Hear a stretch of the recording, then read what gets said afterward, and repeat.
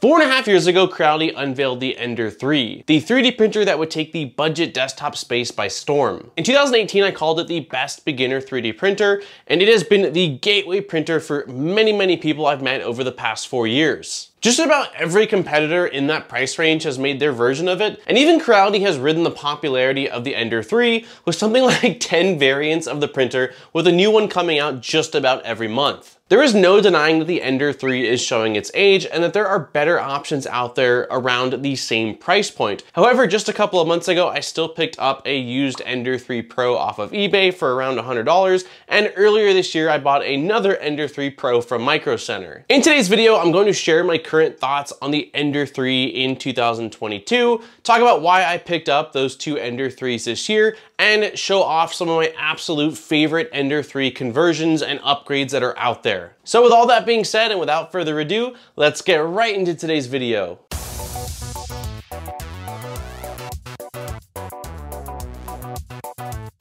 Thank you to VOXELPLA for sponsoring today's video. VOXELPLA is aiming to make 3D printing more accessible with a reliable and affordable filament. This filament has been used exclusively in a 150 machine print farm and is now available for purchase. They currently offer their PLA Plus in black, white, gray, red, and blue, with additional colors coming next year. My personal favorites are Fire Truck Red and Cool White. VOXELPLA is priced at $16.99 per kilogram, and at 2 spools, shipping is free within the US. Bulk discounts for 10 or more spools are also offered, and there is a dedicated forum available for this. Links will be in the description to voxelpla.com so that you can find out more or pick up your own. At the time of recording, the original Ender 3 is going for $190 on Amazon. If you're able to spend a bit more, there are plenty of similar yet better options out there that include things like auto bed leveling, direct drive extruders, and powder-coated PEI flex plate systems. Personally, for $20 less, I would opt for the KP3S over the Ender 3 or Ender 3 Pro, especially if you're planning on leaving the printer stock. If you do want to stick with the Ender 3 line, the S1, although double the price, has been a very reliable 3D printer for me and comes with a lot of those nice upgrades. For the Ender 3, the Ender 3 Pro, and the Ender 3 Pro V2, the primary reason I would see someone getting one of those printers today would be cost, the fact that they really want a printer that they can tinker with, or they've got just some serious plans as far as a conversion or just some sort of upgrade path planned for the printer. Part of the Ender 3 being so inexpensive and really better than any 3D printer that was around its price point when it launched made it the perfect printer to mod. The community that formed around the Ender 3 style 3D printers was and is one of the biggest that I've seen in the 3D printing space. With that is an insane amount of videos, posts, and documentation for just about anything you will ever run into. As someone that really enjoys building and modding things, the Ender 3 line of machines has no shortage of upgrades and mods provided by both manufacturers as well as the community. 3D printing is not a one-shoe-fits-all by any means, and there are lots of people out there that also have zero desire to do any tinkering or any modding and just want a 3D printer that will print the things they throw at it. There are plenty of days that I feel the exact same way, which is why I really enjoy having 3D printers that I just sort of leave as is. Right now, that would be the Bamboo X1 Carbon or like my Prusa MK3S, and I also really enjoy having the other 3D printers that I'm building or modding, such as the Vorons, any of the Ender 3 lineup, and most recently the Rat Rig that I built. For the most recent Ender 3 Pro, which is actually this one right here, I purchased it on eBay as an open box return for $100 shipped. And the reason I went that route was I knew that I had plans to upgrade just about everything on it, from the extruder and the Hotend to the mainboard to the motion system, and so I really just needed a frame, a power supply that worked, stepper motors that worked, and some of the other main components. And if you are planning on getting a Ender 3 or something like that, and your goal is that you have a big mod in mind, that is a really awesome route to go versus spending, double the price getting one brand new off of Amazon when you're going to be ripping out all or the majority of the parts before you even get started. Next, let's cover some of my favorite Ender 3 conversions. I have firsthand experience with a lot of these, and if I haven't actually used them myself,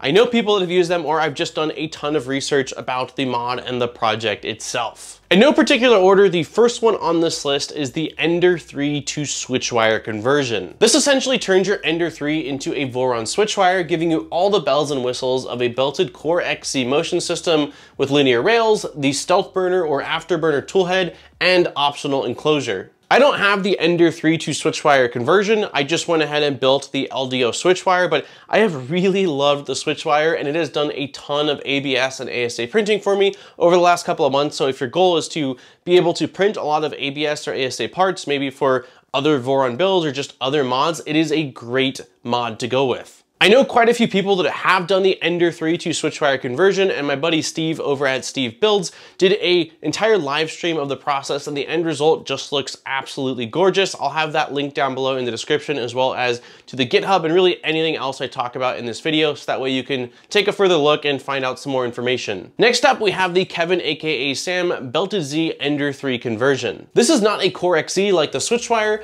but it does get rid of the single lead screw, replacing it with a dual-sided belted Z, which will help to remove Z banding as well as increase your Z travels and Z hopping speeds. There are quite a few options with this mod, like keeping the original roller wheels or going with linear rails, as well as doing a single motor, low profile motors, or two dual motors, so that way you can actually tram your gantry. And we did install this mod over on the Modbot Army channel. It was a ton of fun. The documentation is absolutely fantastic. It's gotta be better than just about any documentation I've ever used in 3D printing. Like, major hats off to not only making a fantastic mod, but just documenting the hell out of it, so that way really anybody that wants to do the mod can do that mod. The creator is awesome and very active in his GitHub, so if you have any questions or want to find out more, that is a great place to go. He also has a handful of other mods like the Clack Ender, which allows you to use the clicky style setup with the stock Ender 3 gantry in a really elegant way, and he's working on a quad IDEX setup that's just absolutely insane. So if you're looking for some cool Ender 3 mods, I highly recommend checking out the work that he's done, and we'll have that also again linked in the description. Next up, we have the MicroSwiss NG Hotend and Extruder combo. This isn't a full motion system conversion like some of these other mods, but it is a very cool upgrade made specifically for the Ender 3 that you can use with the stock rollers, or if you upgrade your X-axis to a linear rail. I'm currently using it on the Ender 3 V2 that I upgraded to the KevinAkaSam Belted Z mod, as well as on another Ender 3 that I'm probably going to modify to do another one of those KevinAkaSam belted mods as well, but it is a very cool Hotend and Extruder combo and definitely worth checking out. The ExoSlide motion system is one I've played around with previously and I've quite enjoyed using for a couple of reasons. One, it's really easy to model different attachments for it. This little cable management setup right here is one on the back you can't see as well, are ones I was quickly able to crank out because of just how simple it is to model based off of the many mounting points on these.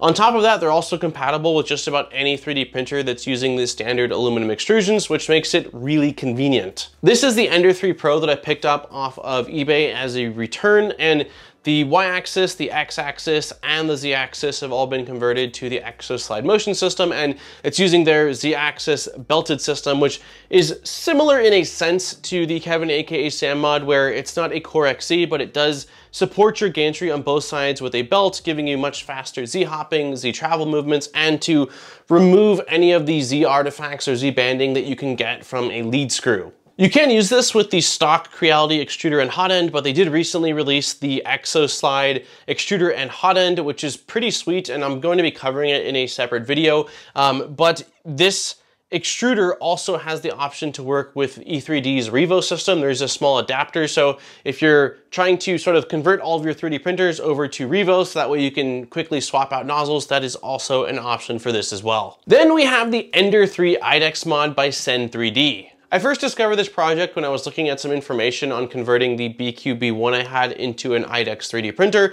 I was using some of the G-code that was provided by SEM to make the mirror mode and duplication mode work correctly. But this is a very cool conversion that will take your Ender 3 and turn it into an IDEX independent dual extrusion 3D printer. This will allow you to print with 2 colors, water-soluble support material, or even 2 materials with different sized nozzles. It's available as a full kit where Sen will actually send you all of the components that you need, and you'll just configure everything and attach it to your printer, or you can purchase the files to print everything out and get it set up yourself. But the documentation that I've seen as far as the step-by-step video format and the firmware and slicer information is absolutely phenomenal. And if you have an Ender 3 that's just kind of collecting dust and you're interested in dual extrusion, this is a sweet way to breathe a whole different set of life into your Ender 3 and really open up possibilities for some crazy different prints. Last but certainly not least is the belted Ender 3 conversion kit. I've seen a couple of variants of this over the last year or two, but got to check out the Additiva kit at Murph in person. At $320, this is an impressive kit and much less than the off-the-shelf options out there that I've seen, like the Creality CR30 or the SaneSmart Infi 20. The parts included are metal and not printed and contains everything that you'll need as far as the firmware and slicer options to get you up and running. This is another one of those, if you have an Ender 3 that's not doing a whole lot, it is a pretty sweet way to be able to print large prints, whether it's cosplay stuff or continuous prints. If you just want to continually print something out, whether it's for your own personal projects or whether you're looking to sell something, the belted Ender 3 conversion looks like a great option. And that concludes my list of awesome Ender 3 mods as of today in 2022, and some of the ones that I've kind of been looking at and either, again, played with myself or ones that I'm hoping to be able to play with at some point. The Ender 3 might not have all of the shiny bells and whistles of a lot of the 3D printers that are out there, but thanks to all of these amazing mods that are being released by both manufacturers and the community, there is still so many things that you can do with the Ender 3 that if you buy one, outgrow it, you can convert it into a completely different machine with all sorts of different capabilities. Let me know in the comments down below how many of you either own a Ender 3 at this point, some variant of it, or have owned one at one point or another. There is an insane amount of us out there. And also, I'm always trying to keep my ear to the ground, but if there are any awesome projects that I didn't cover in this video, as I was wrapping up this video, I realized I didn't mention the Recreator 3D, which it converts the 3D printer into not a 3D printer anymore. It's a very cool project that was covered quite extensively at EARTH, but basically allows you to take PET water bottles and an Ender 3, and you convert the Ender 3 into what's essentially a filament creator. It can take those empty water bottles, shred them down, and extrude them.